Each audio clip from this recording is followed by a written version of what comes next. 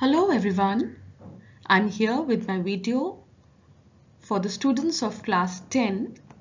This is from the book First Flight and this is chapter 1, A Letter to God by G.L. Fuentes.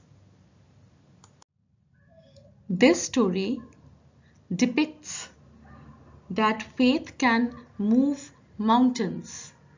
It is a perfect example of a man's unwavering faith in God. Let us read the text. While you read the text, I'll keep explaining. I hope this video is helpful to you. At the end, I have question and answers. I hope it will really be helpful for each one of you. So let us start reading the text. The house, the only one in the entire valley, sat on the crest of a low hill. From this height, one could see the river and the field of ripe corn dotted with flowers that always promised a good harvest. The only thing the earth needed was a downpour or at least a shower. Throughout the morning, Lencho, who knew his fields intimately, had done nothing else but see the sky towards the northeast. Now this is the story about a farmer, Lencho. Lencho was a very hard-working farmer. He had worked the whole year on his corn fields, which were now ready with flowers, and it was a very good harvest. Only a shower was needed. Lencho, being impulsive in nature, kept sitting the whole day looking towards the sky, towards the northeast direction. He expected rain, clouds to come from that direction only. This shows that he was an experienced farmer. His house was the only house in the whole valley. Valley is a place that is between two mountains or two hills, and his house sat on the crest of a low hill, that is on top of a low hill, and from there one could see the river, the whole valley, his crops, everything could be seen from the hill.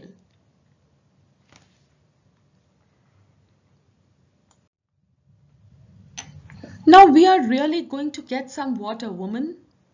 The woman who was preparing supper replied, "Yes, God willing." The older boys were working in the field while the smaller ones were playing near the house until the woman called to them all, "Come for dinner." It was during the meal that, just as Lencho had predicted, big drops of rain began to fall. In the northeast, huge mountains of clouds could be seen approaching. The air was fresh and sweet.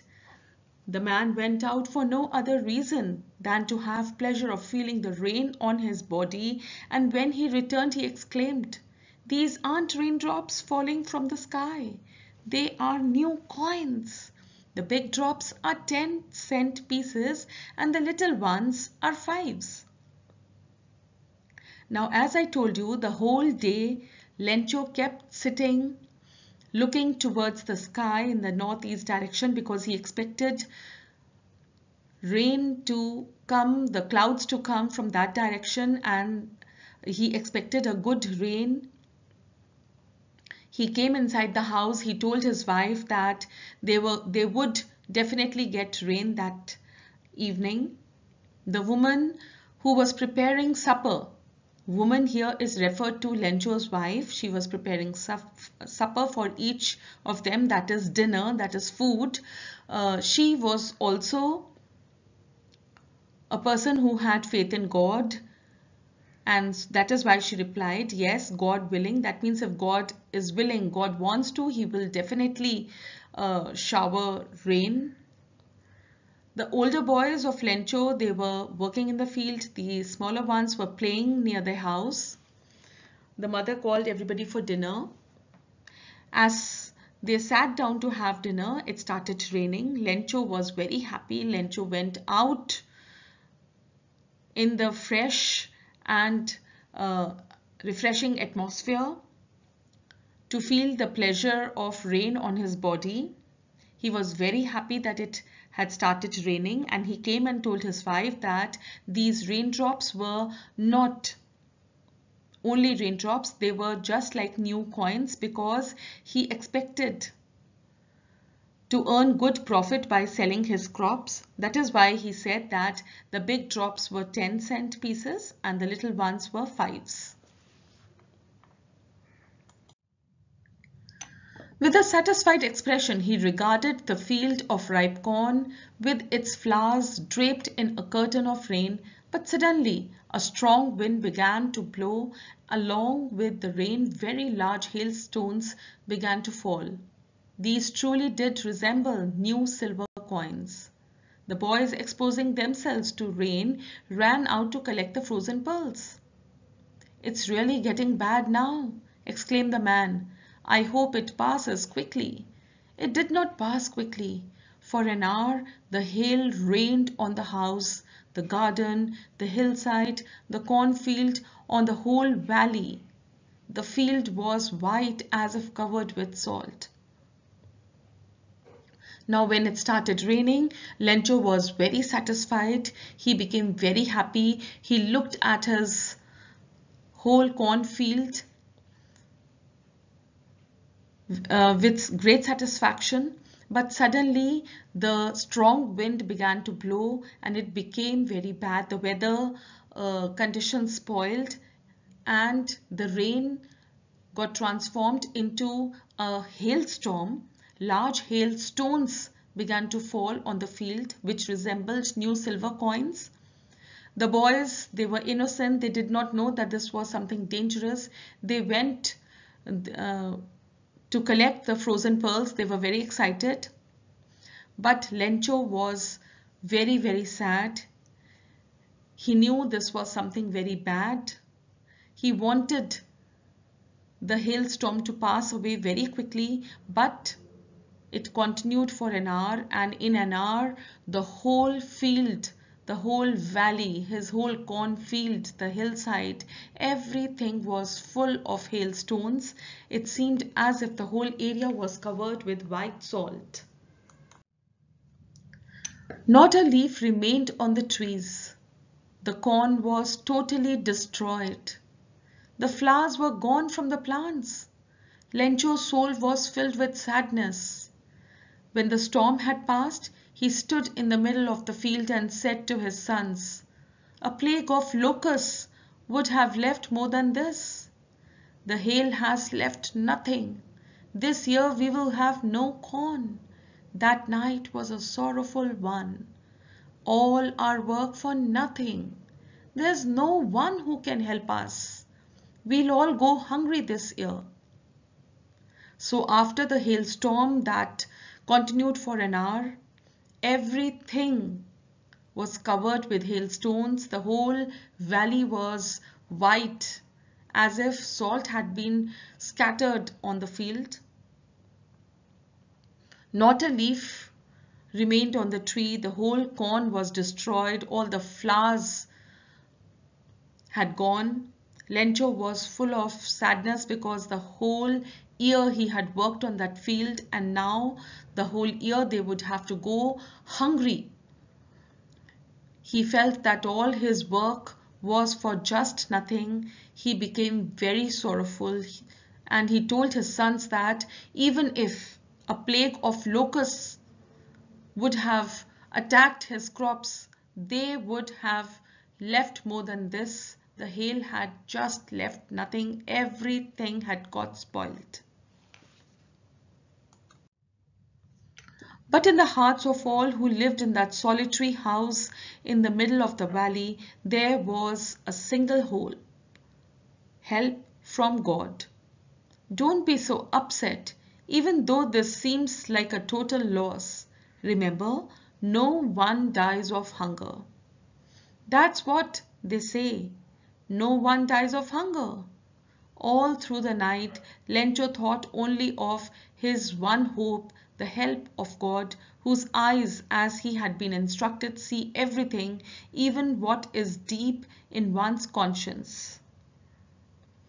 Lencho was an ox of a man, working like an animal in the fields, but still he knew how to write. The following Sunday at daybreak, he began to write a letter which he himself would carry to town and place in the mail. It was nothing less than a letter to God.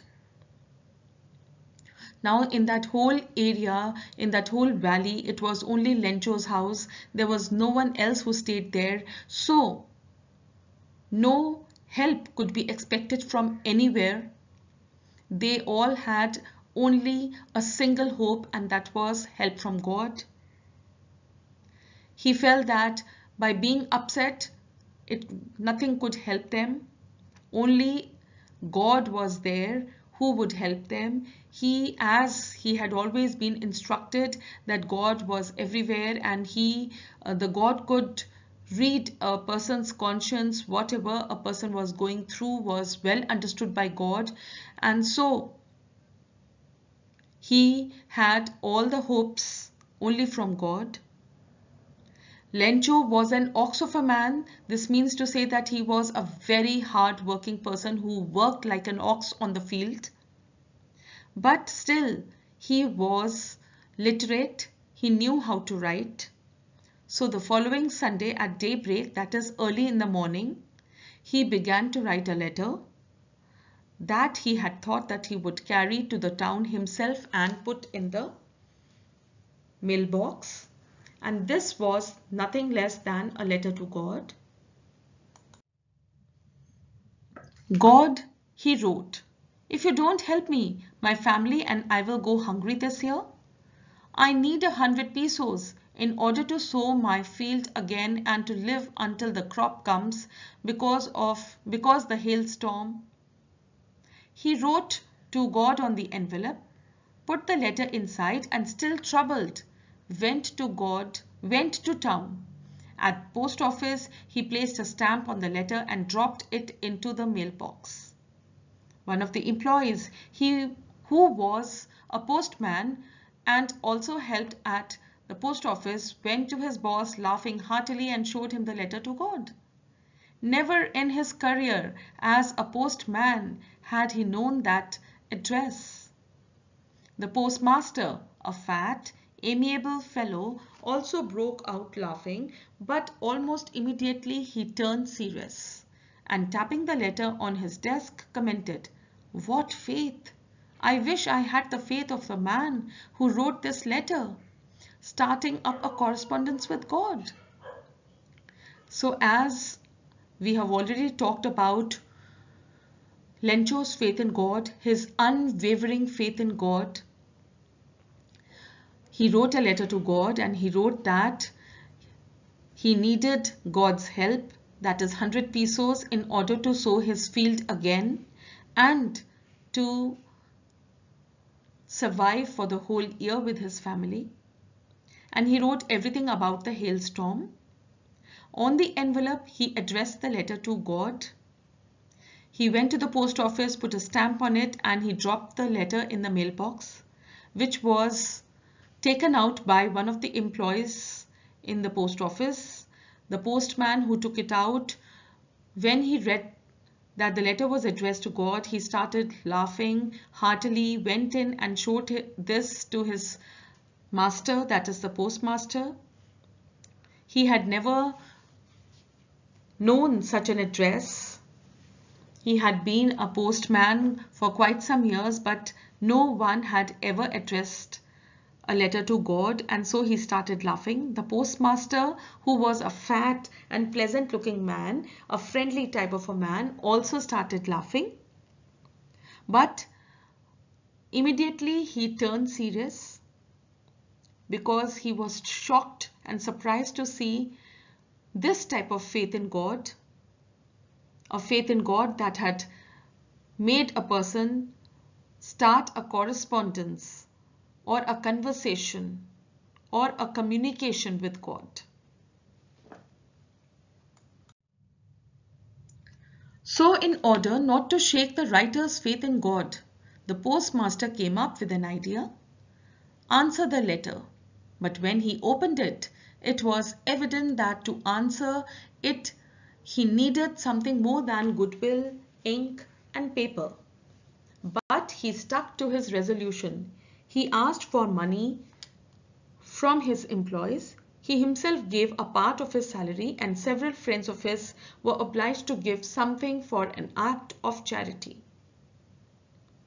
So when the postmaster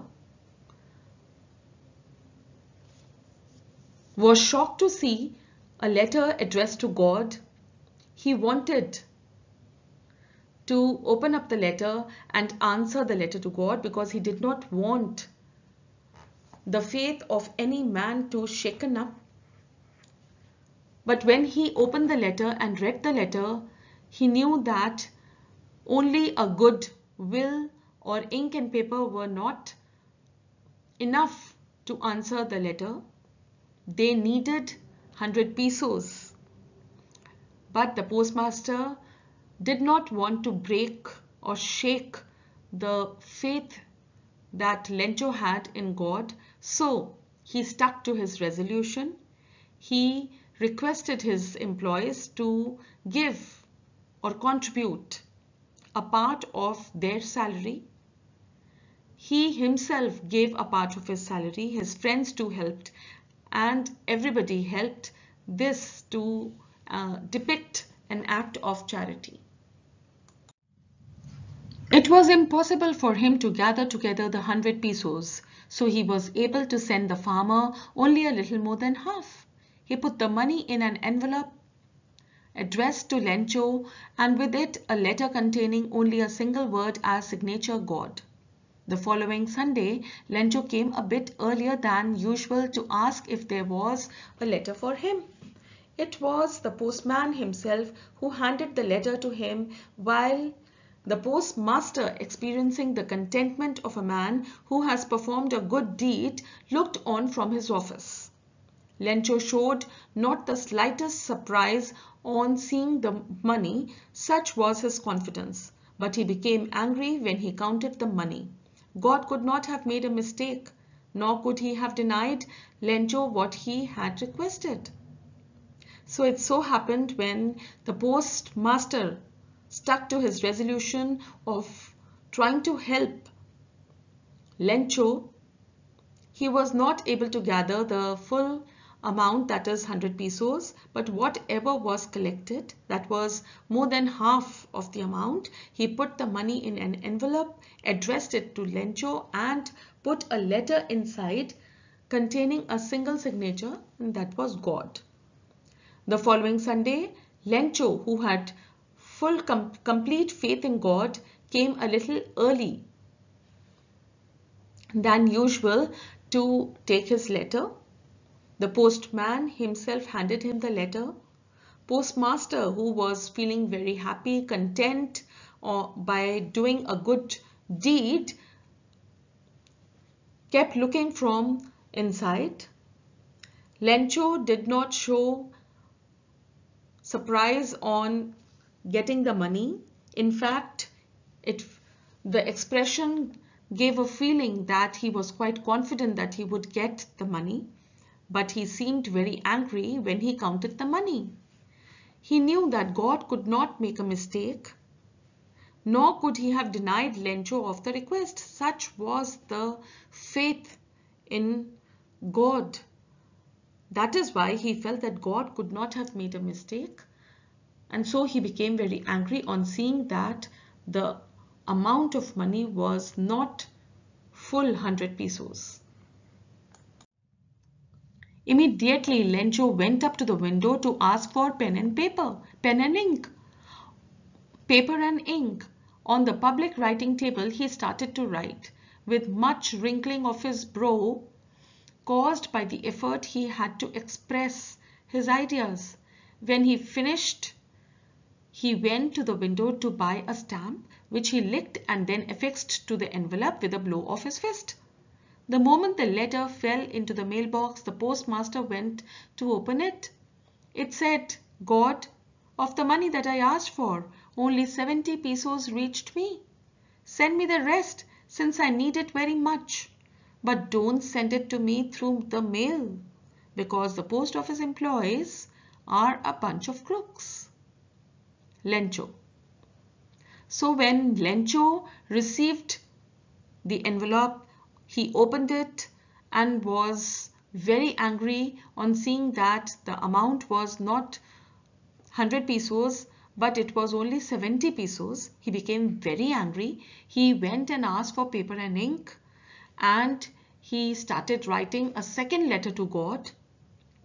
The wrinkling on his brow showed that he was very angry in whatever he was expressing in the letter. He wrote the letter, he bought a stamp and he licked the stamp, affixed it and gave a blow of his fist on the stamp to paste it. This gesture shows his anger. The moment the letter fell into the mailbox, Lencho left, but postmaster quickly went and opened the letter. And the second letter read that the money he had received was only 70 pesos and it was not the full amount and he needed the rest, that is the 30 pesos. And he also added in the letter that God should not send the rest of the money through mail because the post office employees were a bunch of crooks. That means Lencho felt that it was the fault or it was evident that God could not have made a mistake, but the post office employees were a bunch of crooks who had probably stolen the 30 pesos that were missing from the envelope. The irony is here that although the post office employees did their best to help, they did not get the recognition, they did not get the credit. In fact, they were called a bunch of crooks.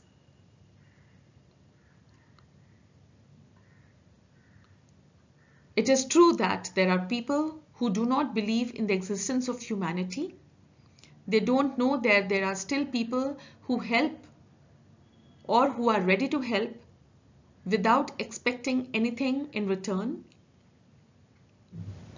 One should not be judgmental or jump into conclusions without knowing the exact fact.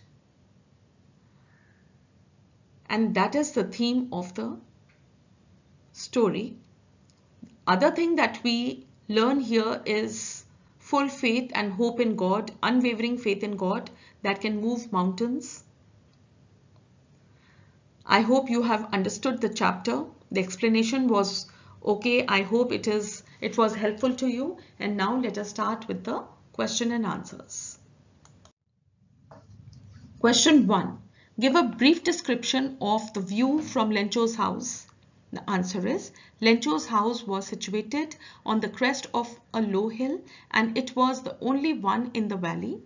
One could easily see the river and the field of ripe corn from there. Question 2. Why was Lencho looking towards northeast? What does this show about his character? The answer is, throughout the morning, Lencho stared at the sky in the northeast direction because he expected a light rain would come from that direction and would shower on his field. This shows that Lencho was experienced but impulsive in nature. What did Lencho compare the raindrops to and why? The answer is, Lencho compared the raindrops to new coins because the crop needed the rain badly and it was the sign of good harvest. Good harvest meant prosperity for Lencho as he needed the money to fulfill his basic needs. Question 4. What happened when it started to rain? The answer is, when it started raining, Lencho regarded his field with satisfaction. He was happy to see his crop draped in a curtain of rain. He hoped to reap a good harvest. His children ran out in rain and he too went out for no other reason than to have pleasure of feeling the rain on his body. Question 5. What happened to Lencho's field after rain? The answer is, after a sudden gust of wind had begun to blow and huge hailstones began to fall along with the rain. Thus, the rain changed. The hailstones destroyed Lencho's field. The flowers were gone from the plants and the corn was destroyed. Not a leaf was left. Lencho's soul was filled with sadness. He felt that a plague of locusts would have left more than this. The hail had left nothing, and that year they would have no corn. Question 6. Why did Lencho write a letter to God? The answer is, when Lencho's crops were completely destroyed by the hailstorm, he wrote a letter to God because he was the only hope in his despair. Lencho had true and unwavering faith in God. Lencho asked God to send 100 pesos to sow his field again and to support his family throughout the year. Question 7. Who was Lencho and what circumstances forced him to write a letter to God? The answer is, Lencho was a hard-working farmer who lived with his family on a crest of a low hill. He was very caring and God-loving man. Though he was a farmer, he could read and write. Lencho eagerly waited for the rainfall in order to get good harvest, and he became happy when it came. But the pleasing rain changed into hailstorm and destroyed his crop. He became sad and was worried about his family as they might remain hungry that year. His last hope was help from God as he had complete faith in him. Hence, he wrote a letter to God asking him to send 100 pesos to survive and to re-harvest. Question 8. Why and how did postmaster help Lencho? The answer is, the postmaster was determined to help Lencho. He did not want Lencho's faith in God to be shaken, so he asked his employees and friends to help Lencho. He also contributed a part of his salary for this act of charity. Question 9. Explain the qualities of post office employees. Answer. The post office employees represented the people who believed in helping others. They were kind and helpful. They cooperated with each other and contributed to their best of the capability just to keep Lencho's faith in God. They had love, concern, compassion and empathy for Lencho. Question 10. Why was Lencho angry when he received the letter? The answer is, when Lencho received the letter, he opened the envelope. He at once became angry on counting the amount in it. There were only 70 pesos in the envelope, whereas he had asked for 100. He had true faith in God and knew that God couldn't have made a mistake. He felt that the post office employees had stolen the money. Question 11. Describe the character of Lencho in the light of his faith and attitude towards God and man. Answer is, Lencho was a hard-working farmer who had immense faith in God. He had such an immense faith in existence and helpfulness of God that he started a correspondence with him. He wrote a letter to God requesting him to send him 100 pesos. When he received 70 pesos, he was not surprised at all. He doubted the integrity of the post office employees who he thought had stolen his 30 pesos. He was a poor judge of human nature. His attitude towards man was negative. He could not think of a help from man. Question 12. Why did Lencho not want the money to be sent through mail? The answer is, Lencho wrote in his second letter that he received only 70 pesos but he needed 100 pesos in total. He requested God not to send rest of the money by post since the post office employees were a bunch of crooks and would steal the money. Question 13. Do you think that Lencho was right to call the post office employees a bunch of crooks? Why or why not? Lencho called the post office employees a bunch of crooks as he did not get full money that he had demanded. He could not believe that God had sent him any less, so he doubted these people. But he was not right to call them a bunch of crooks. Judging someone without going deep into facts is incorrect. Question 14. Give a character sketch of Lencho. Lencho was a simple man and a hard-working farmer. He worked as an ox in his field. Lencho's entire crops were badly destroyed by the hailstorm. So he became very sad as he was worried about his family. He was an optimistic person who had an unwavering faith in God. Although his only source of living was taken away, he didn't lose hope. He had his last hope in God. He was confident that God would help him in his distress. Lencho was an innocent atheist who didn't know that there was no such living person as God who could send him money. He had blind faith in God and sought solution of his problem from God only. But he doubted the integrity of the post office employees who he thought had stolen his 30 pesos. He was a poor judge of human nature. His attitude towards man was negative. He could not think of help from man. Question 15. How do you like the character of the postmaster in the story, A Letter to God? Give reasons for your answer. The answer is, the postmaster was a fat and friendly fellow. He was a sensible human being. He first laughed looking at the letter, which had a strange address, but soon he became serious. He was surprised at the faith that Lencho had in God. He wanted his faith not to be shaken.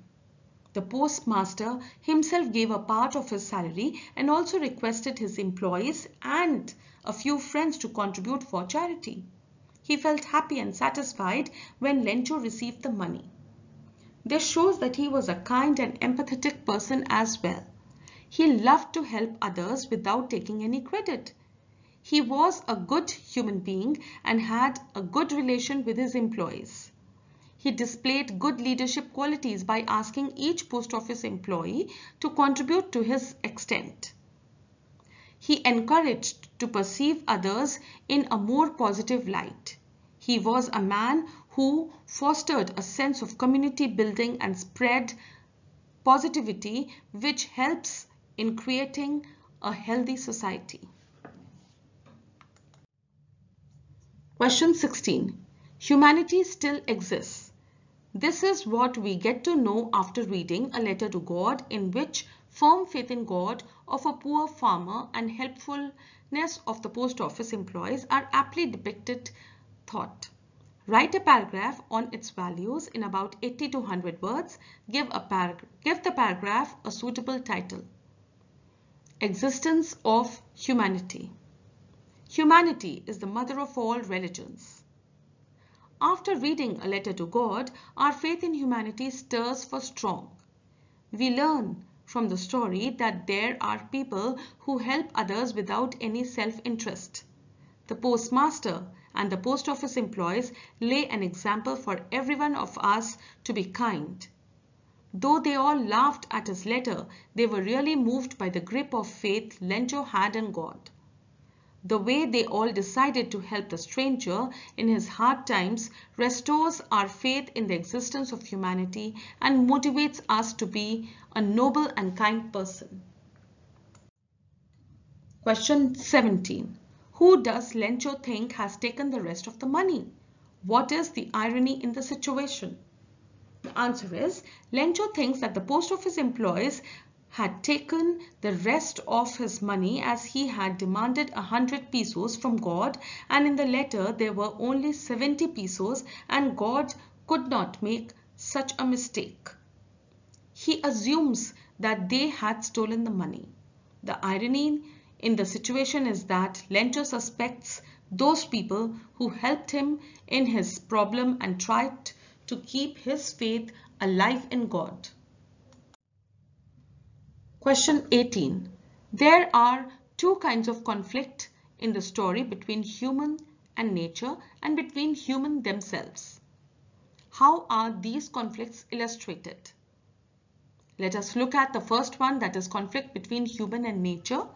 The conflict between humans and nature is illustrated by the destruction of Lencho's crops by the hailstorm, as Lencho was expecting a good rain to have good harvest, as that was the only hope he had for his earning. He worked hard to feed his family, but nature turned violent and destroyed everything. Conflict between humans. The story also illustrated another conflict between humans themselves, as the postmaster, along with his friends and staff, sent Lencho money that Lencho had demanded from God, although they didn't know Lencho. Lencho blamed them for taking away some amount of money. He called them a bunch of crooks. This shows that man does not have faith in another man, thereby giving rise to this conflict. Question 19. What is the moral of the story? The answer is, the moral of the story is a letter to God is that extreme faith in Almighty can give you a ray of hope even in the darkest time. It is the story of extreme faith in God. Faith can move mountains. Faith and hope are symbols of life.